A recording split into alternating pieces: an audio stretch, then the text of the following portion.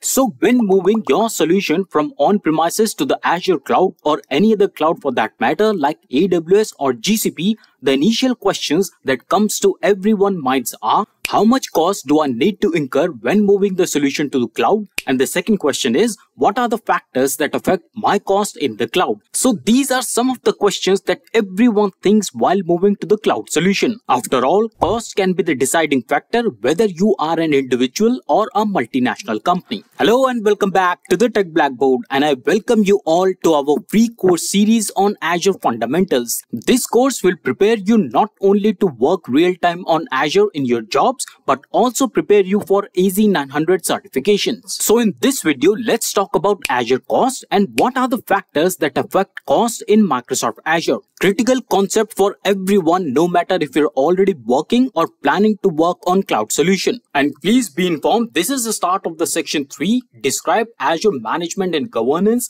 holding up to 35% in the real exam. And in the previous episodes, we have already covered describe cloud concepts and describe Azure architecture and services. Now friends, before we even jump to the cost, it's important to understand which type of cost are we talking about. So by now we have discussed many times that Azure shifts the development cost from capital expenditure, also known as CapEx, to an operational expenditure, also known as Opex. And this is not just true for Azure. You take the example of any other cloud, for example Amazon or GCP, everything depends on operational expenditure or Opex. And to start with, my friends, let's say that our solutions can have many different components and services. For example, we can have storage, virtual machines, IP addresses, databases. In fact, there are other components as well, such as resource group, network, bandwidth. So these are some of the few components that make up a complete solution. But how exactly is the cost determined? Well, it depends on many factors such as resource type, consumption, maintenance, geography, network traffic, subscription type, and Azure Marketplace. So let's understand all these factors one by one. So the type of resource is perhaps the most important factor in determining the cost. Whether you are creating a storage account or a virtual machine, a database, or maybe just a public IP address, costs can hugely differ on the type of the resource. Now let's take a deeper look here. Consider that you are creating an Azure account. Now the kind of storage account you create, whether it's a file type or a blob type, table or queue type, the cost will differ accordingly. And not just that, there are other factors also. For example, what kind of performance tier do you want? What kind of access tier is needed, whether it's a hot access tier or cold or archive access tier. Additionally, what redundancy settings are needed in your solution, for example, local or global. What is the region of the storage account? All these factors would be considered while calculating the cost. Now let's take one more example of another resource. Let's talk about virtual machine.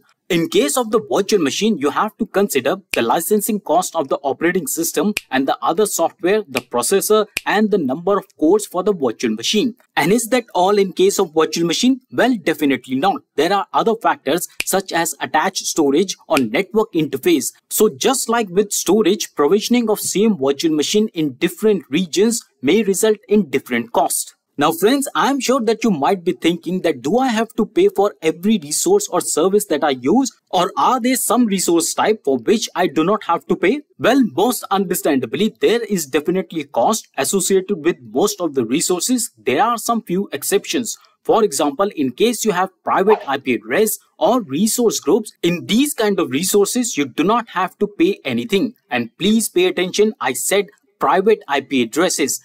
They are free, but not the public IP address. And friends, here I want to remind you to please watch our AZ-900 real exam question and answer series. A total of 765 questions will ensure that you are certified on AZ-900. The link for the entire playlist is in the description box, in the I button on the top right corner, and in the pinned comment. And here friends, I must tell you that whenever you provision any resource, Azure creates a metered instance for that resource. And it is this meter that tracks all the resource usage and generate a usage record that is used to calculate your bill. Now let's understand the second most important factor, and that is consumption.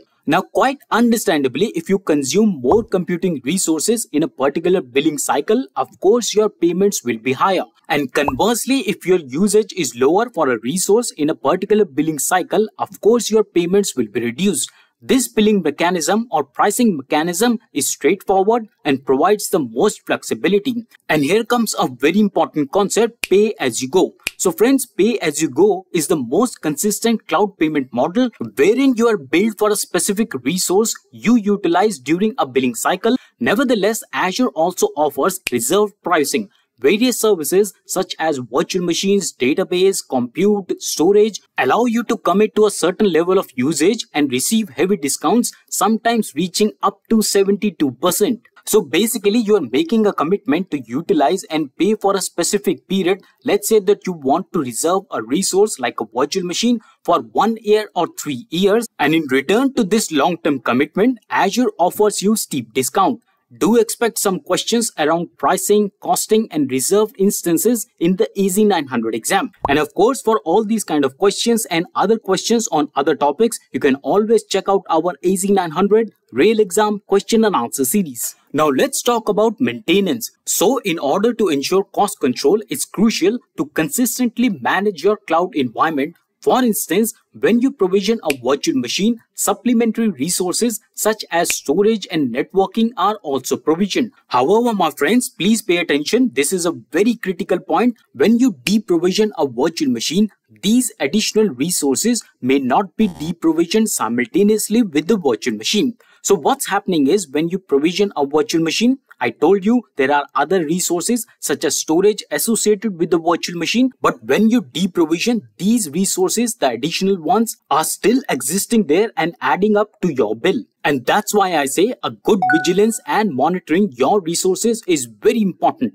Analyzing the need of the resources and promptly removing any unnecessary resources, you can effectively manage and minimize your cloud costs. So that was the maintenance factor. Now let's understand how geography can affect your cost in the cloud solutions. So as you all know, my friends, Azure's infrastructure is distributed worldwide. What does it mean for you? Well, this allows you to deploy your solutions and the services in the location that is closer to your customers. But in case, let's say that you have a global reach or your application is accessed worldwide, in that case, you can also deploy your cloud solution at a centralized location. But remember, this distributed network, this distributed infrastructure also impacts your cost. And how exactly is that? Well, the cost associated with power, labor, taxes, or fees, they all differ across location, resulting in differences in the deployment cost for Azure resources based on the chosen region. And friends, additionally, geography also influences network traffic and associated costs. For example, transferring data within Europe is more cost effective compared to moving data between Europe or Asia or South America. So essentially, data transfer between different geographies is costlier than the data transfer within the same geography. And now that we're talking about the data transfer, it's very important that we talk about network traffic. See, while the inbound data transfers, now you may ask, what is inbound? Well, the data going into the Azure data centers, these are called inbound data transfers. Well, these are typically free. But the cost of outbound data transfers, which is the data that leaves the Azure data centers, this is determined by your billing zone. And what is a zone? Well, a zone represents a geographic cluster of Azure regions that are grouped together for the billing purposes. For detailed information on pricing related to data ingress, which is also known as inbound data transfers, or data egress, which is also known as outbound, and the transfers, please refer to the bandwidth pricing page from Microsoft Azure. I need not to say you will definitely get some questions in AZ-900 exam around this concept. Now the next factor that I want to talk about and that affects cost is subscription type. So certain type of Azure subscriptions comes with the usage allowance that impacts the associated cost. For example, an Azure free trial subscription grants you an access to various Azure products and services that are free for a duration of 12 months. But wait, do you actually know what is free trial subscription? Well, this is a free subscription that Azure offers to anyone. You create an account with Azure, choose a free subscription. Well, this free subscription provides you a credit of $200 that can be utilized initial 30 days of signing up. And it's really wonderful, my friends. You can actually use this free credits of $200 and explore all the services and products from Microsoft absolutely free. But coming back to the topic, I was saying that subscription type also affects the cost. So in case you have a free trial subscription, in that case, there is no cost. But of course, when you move to the pay-as-you-go subscription, you have to pay for the services and the products as you use them. Now let's talk about another interesting factor that affects cost, and that is Azure Marketplace. So Azure Marketplace provides you the opportunity to procure solutions and the services from the third-party vendors that are based on Azure. So you can say that these are ready-made solutions for different business needs. But it's important to realize that even though you are making a purchase through Azure Marketplace, you may be charged not only for the Azure services that you utilize, but also for the services and expertise or the solution provided by the third-party vendor. And here I want to clearly outline that the billing structures of these pre-made solutions are determined by the vendors themselves. So please, my friends, whenever you're purchasing anything from the Azure Marketplace, please be very cautious and always read the pricing around these solutions. So today in the Azure Describe Management and Governance, we'll learn about the factors that affect the cost in Azure.